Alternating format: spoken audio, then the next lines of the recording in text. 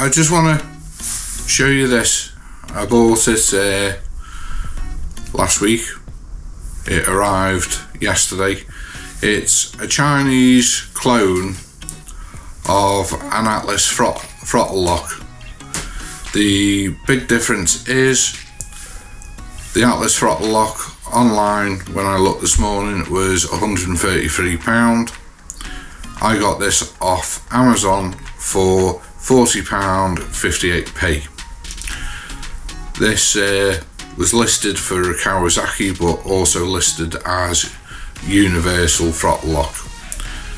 I purchased the top kit that comes in two types of kits, top and a bottom. So that's the top, and if you get the bottom, it'd be that way round, but the cutout would be opposite.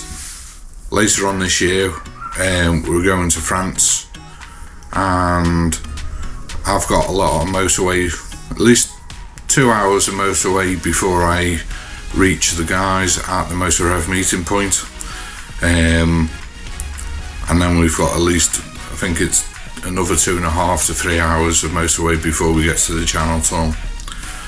So this is going to be invaluable for me. What can I say? It seems to be really good construction.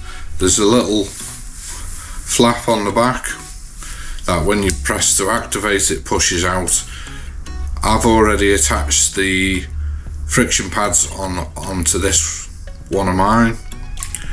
I went for the finished friction pads that they do. There's 3 different sizes that come in the kit.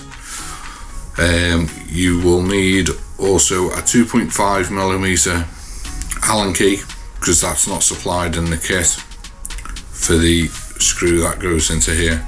So I'm going to start fitting this, and I'm going to show you guys how I do it. So top part, the throttle lock goes on there over your throttle housing. So I've got the Oxford heated grips on mine, so hence why I had to go for the top kit. The bottom piece, thread around here like so.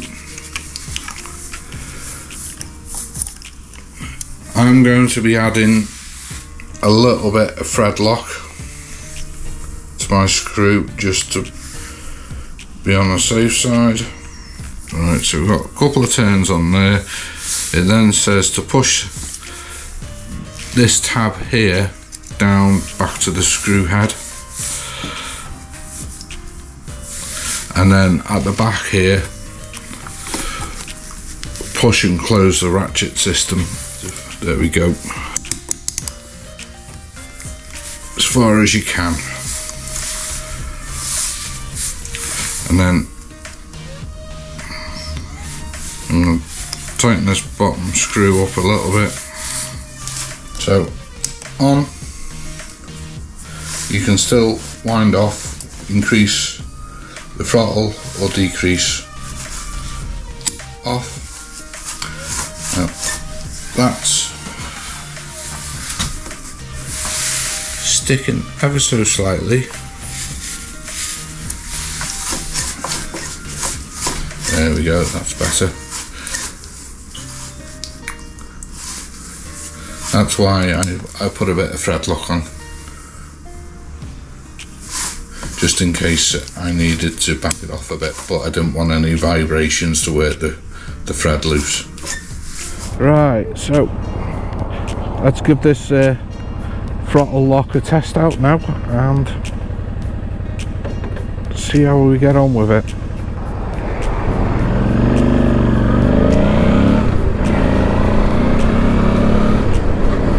So we're doing 30 mile an hour now. That's it on.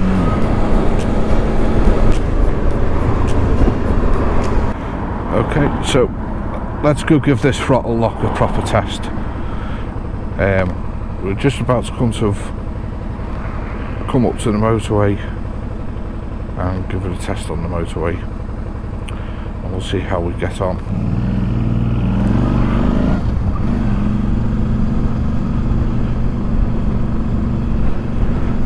Okay, so we're on the motorway now. Speedo says 70.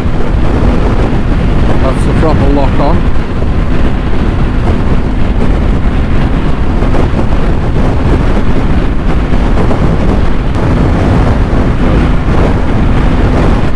Increase the speed. It holds there. And wind it back up.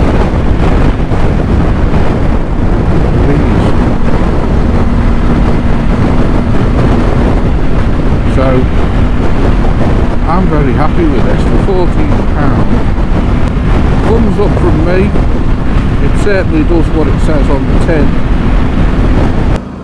Anyway, so I hope this has been helpful for anybody out there that doesn't have cruise control on their bike and they're looking to get some sort of cruise throttle control. I hope that helps you out, guys and girls, if you're looking for a throttle lock to help with bikes like this that haven't got cruise control built in. Take care and see you again soon.